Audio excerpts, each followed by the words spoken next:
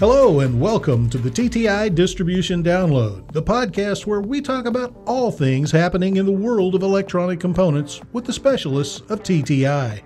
Today it's another installment of big ideas and little known facts about connectors with John Sandy of TTI and Dan Venuto of Molex. Thanks, Jim, and welcome everybody to TTI and Molex's Big Ideas and Little Known Facts podcasts with me, John Sandy from TTI, and Dan Venuto from Molex.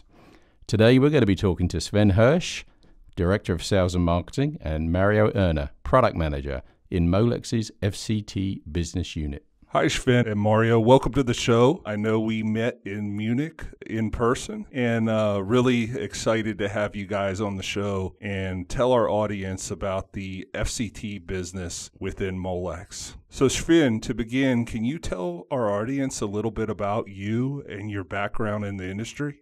Thanks, Dan and John, for having us on the show. It's a pleasure being on the podcast. My name is Sven Hirsch. I'm over 20 years by now with Molex in different roles, spanning from PM roles into BDM and different sales roles. Most recently in a sales management role in the US, mainly in the industrial space for over 15 years by now, and now with FCT. And then Mario, thanks again for coming on the show. Can you tell the audience a little bit about your background at Molex? Thanks, Dan. My name is Mario Urner, and I'm the Global Product Manager for the FCT product line, now since already over 7 years. In this time, I helped to implement product management at the business unit of FCT and integrate the portfolio of the D-Subs in the Molex sales environment. My educational background is I have a Bachelor in Industrial Engineering and I have MBA with 2 degrees at the University of Salzburg and at the Hochschule Fresenius in Munich. Great. Thank you both. Can you guys give our audience a little history on the FCT business unit at Molex? Let's start with the history of FCT. It's a company that was founded in 1972 in Munich, Germany. The name means originally flight connector technology, even when the focus was not really long on the aerospace connectors. From a very early stage, the FCT produced high-quality D-Subs, and in the 90s, they built the factory in Leipzig, which is still the factory for our D-Subs and other products that we are producing. Especially in the DACH region, we are quite strong, and we have a quite significant market share there. In the past and still today, it's the same there. In 2013, Molex acquired FCT. Just before itself was acquired by Cook Industry. This postponed actually the implementation and integration of FCT into Molex until 2017. And since this time, we are a fully integrated part of the Power and Signal business unit of CCS. From a customer perspective, it's the same now to sell a D-Sub than each other PSBU product. There's no difference really. Thanks for that overview. That's great. So if we look at FCT's D-Sub range that's now offered through Molex, what is it about that product that makes it a good fit for distribution? Yeah, John, I think the D-Sub range is a very modular design and the components are standardized in the DIN 41652. The design is a reliable and proven over the last decade's design, and the connector can be used in multiple applications and markets. The markets we see as key for our FCT product line with high-quality machine contacts and our in-house manufactured die-cast hoods are industrial, medical, and non-automotive transportation. All this gives distribution partners like TTI the possibility to service key markets in the industry with one product line and a reasonable amount of stock items. So having said that, I think it's ideal to really stock a lot of parts and basically service your customers in a short time frame. I mean, it's, I think one of the things with FCT product line is just the diversity of customers that can use this technology. And speaking of that, Sven, can you talk about some of the new product development going on in the FCT business unit today? Sure. The biggest focus area of our D-Sub connector is in the industrial market. And if we talk about industrial market, we meaning here mainly industrial automation, which include process automation, robotics, and more. Other focus area in the industrial area that we are serving our products in are test and measurement companies and semiconductor machine builders, for example. But if you're thinking about a possible application for machine D-Subs, they are much, much higher and the variance is huge. We have already today a customer base of more than 10,000 customers that we are serving through distribution partners like TTI. But the potential is even higher given the target application and markets. So therefore, we cannot say it's only one focus area. The area is huge that we are serving here.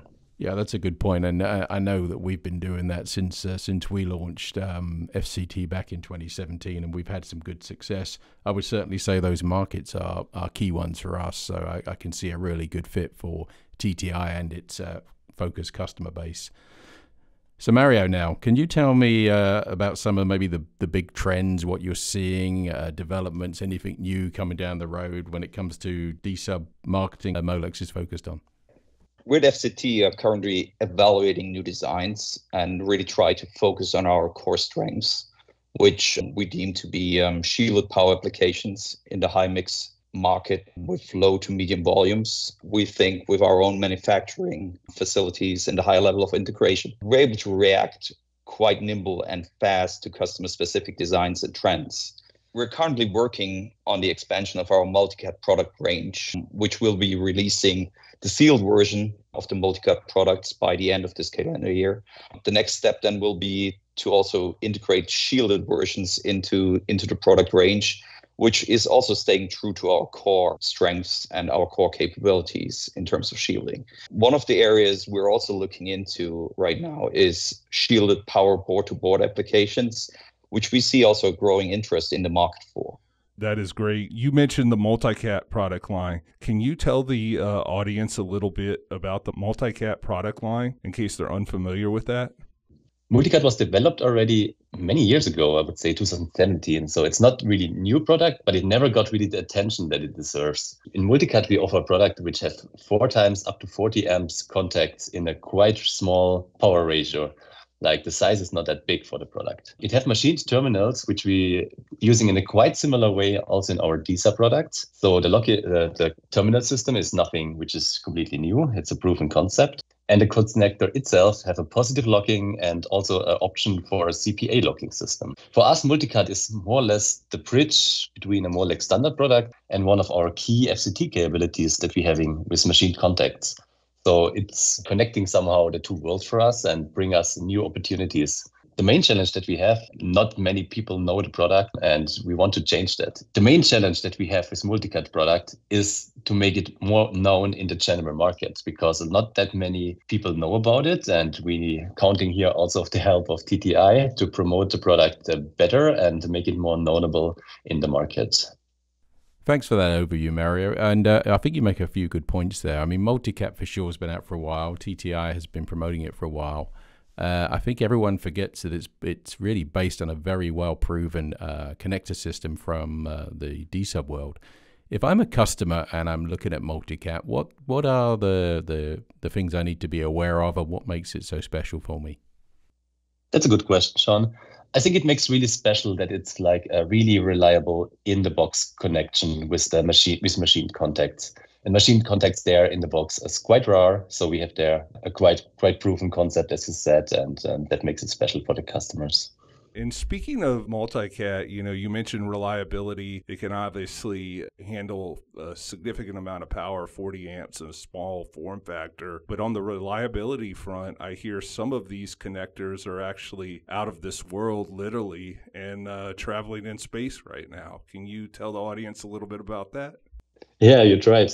We have one customer which really used them in satellites, and they're flying around in our environment. What was one of the reasons that our space customer selected the multi-cat connection system?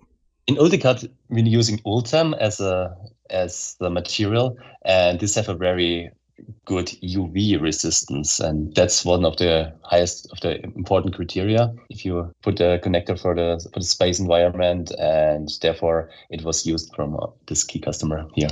Okay, so if I'm a customer and I'm looking at multi-cat and I'm looking at maybe potentially a solution and I'm looking for value add, maybe even cable assemblies, is that something that we can offer through the channel, and is that something that you offer on the multi-cat and the D-Sub range of products? Yes, we do offer cable assemblies for all our products, but here we're mainly relying to the support of our PSBU colleagues from the cable group, which has a great reputation in the market and usually handling the cable projects for us. Thanks for that. That's interesting. I know a lot of our customers are already very familiar with the PSBU and the whole cable assembly value add solution, and TTI has been promoting that quite heavily for our customer base with some level of success for sure. So we look forward to seeing opportunities on the FCT products in the future when it comes to value add and cable assemblies. I think we've done a really good job there at kind of overviewing FCT. If I was going to ask you two guys on the call if you've got any final thoughts, anything our customers should be looking out for in 2024, could you give me some final thoughts?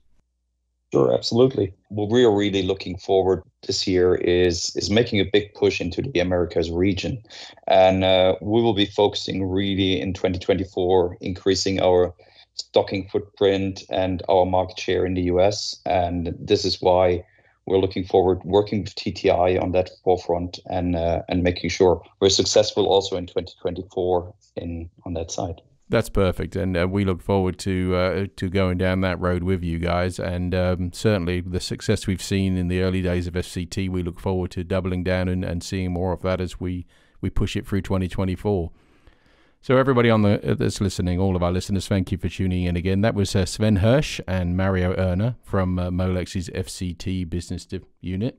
We'd like to thank both of you for your time and your thoughts today on our podcast. Thank you very much, gentlemen. Thank you. That's it for this episode of the TTI Distribution Download.